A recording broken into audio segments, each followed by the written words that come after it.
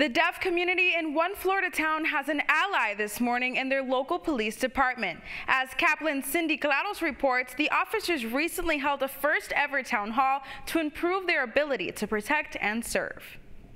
After hours of conversation, Ocala Police addressed improvements for communication between the deaf and hard-of-hearing community and officers in a first ever town hall. The outreach was organized by the department and Hands Up Communication. And these are important issues that they brought up. How do we interact with our police department?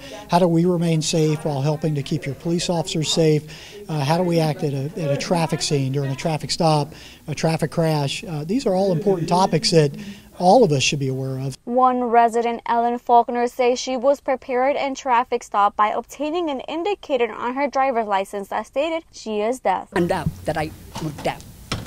So when he came back, he gave me my driver's license, my insurance, and my registration. And then he gestured for me to slow down, and he mouthed very carefully and slowly, "Have a nice day." And so obviously he figured out that I was deaf from my driver's license. But many say that's not always the case. George Blythe says his daughter, who was deaf, was pulled over in Gainesville and in one instance had trouble. And I rolled the window down and tried to explain, "Officer, she's deaf. She cannot hear anything you're saying." And he didn't hear it. He wouldn't even listen to me. He said, "Passenger, you shut up. I'm talking to the driver." And I kept saying, "She doesn't hear you." Officials went over protocol for being pulled over and how officers may identify those who are deaf.